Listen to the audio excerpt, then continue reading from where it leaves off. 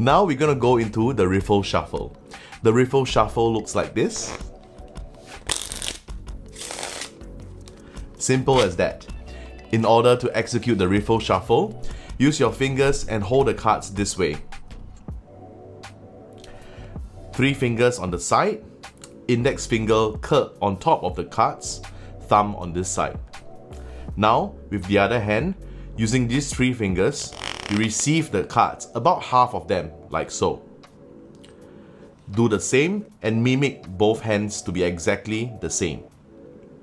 Next, with your thumb and index finger acting as the pivot, using your thumb to pull up the cards and just slowly riffle the cards off one by one like this, or in blocks like so. Next, both thumbs will be on top.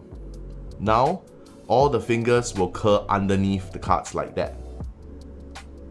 Using your thumb to apply pressure and the rest of the fingers to curl the cards in this way. Now, all you have to do is just remove your fingers and the cards will cascade like this. And that was the Riffle Shuffle.